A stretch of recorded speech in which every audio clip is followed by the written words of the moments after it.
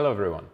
In this video I will compare my favorite AI browser extensions so you can see which ones have the strong sides and the weak sides and how you can use them in order to get the most insight from any content.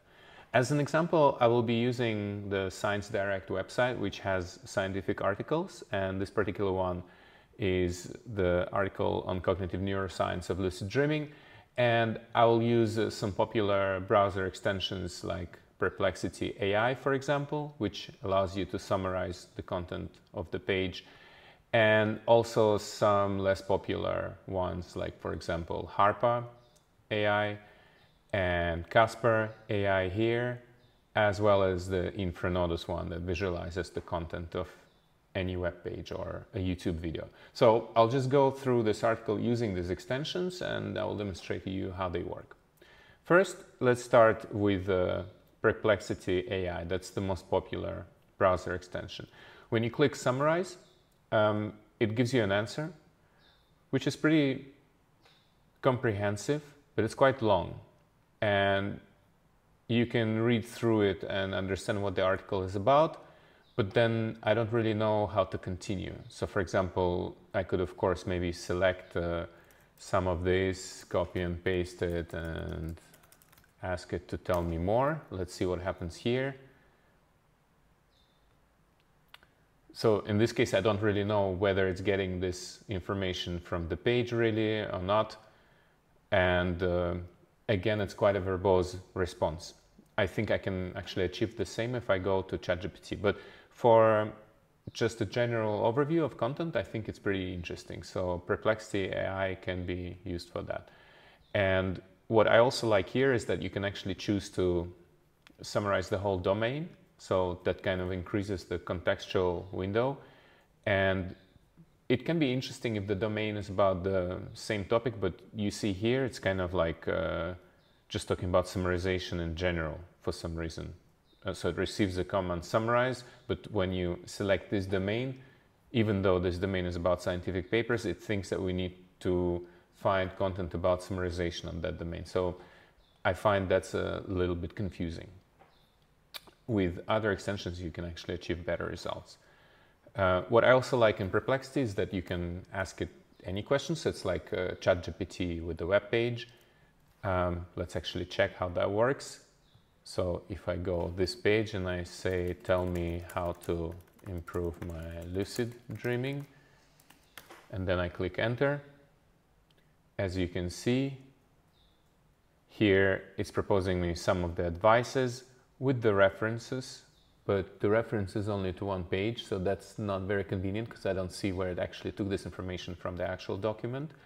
But still, it's a pretty good general purpose extension, which I can recommend, although I myself end up never using it because it's too general.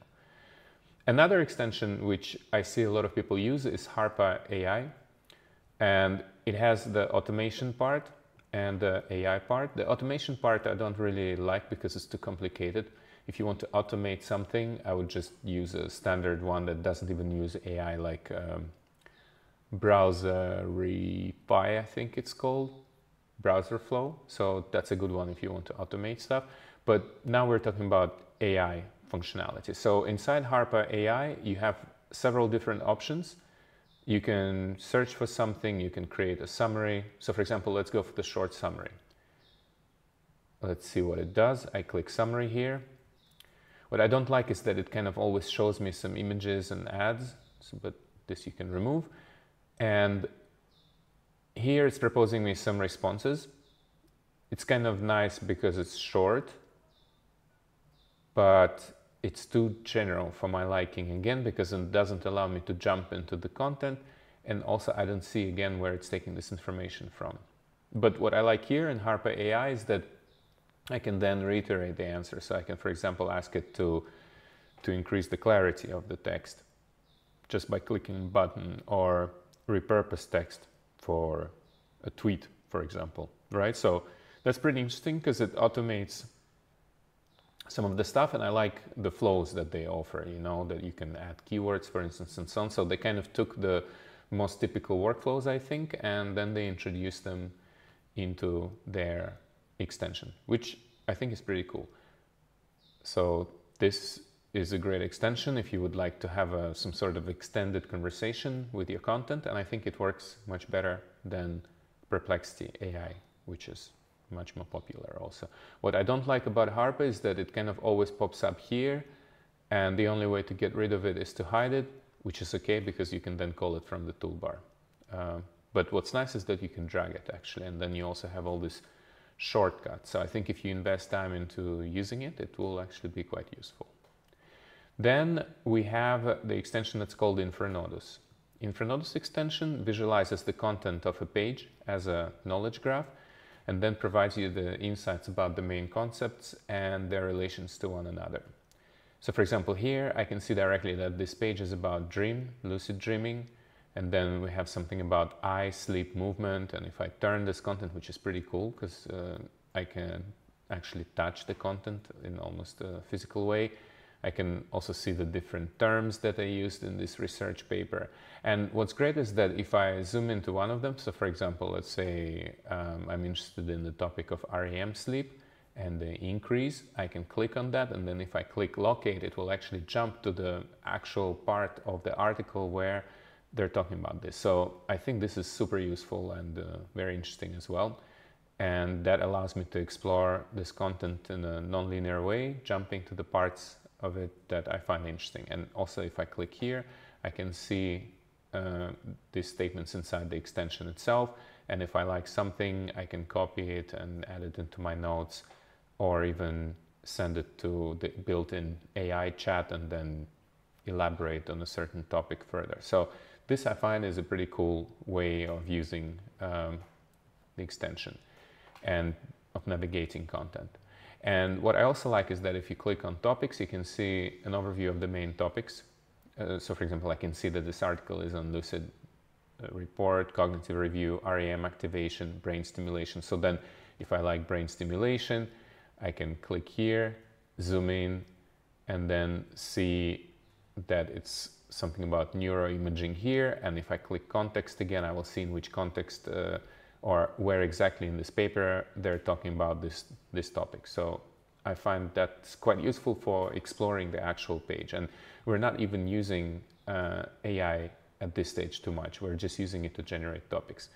What I also like is that if you select some topics that you like, or for example, you would go into gaps and ask the extension to show you where there's a gap in content, like for example here between brain stimulation and sleep signals, not only you can see what this gap is in the actual context of the paper, right? So which two topics you could connect, but you can also use the AI to generate an interesting research question that would help you think how to develop this content further. And this feature I find is really useful because most of the extensions, they only generate summaries, but here it actually proposes me to think with it. I can of course also generate summaries if I click here, and then it's gonna generate a summary of these topics that I selected, which is also pretty cool because it doesn't generate only the summary of the whole page, which it can do, but I can also select which topics it summarizes for me. So this I find very useful and interesting, especially if you're reading long papers or if you're watching YouTube videos, for example. So this is how InfraNodus works.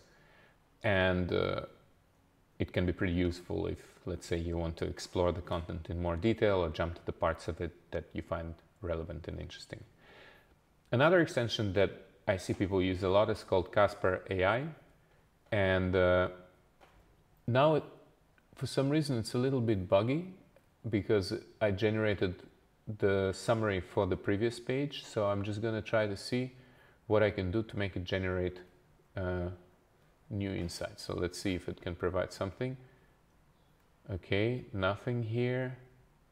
So I think I need to remove this conversation, which is not very intuitive. And then I load this on that page, summarize the page. So it creates summaries. That's pretty cool. And then you can, again, use the buttons, which is a pretty typical flow for most of the extension that allow you to sort of like generate some specific purpose content from whatever it is that you're reading. So for example, here I can, again, write a tweet.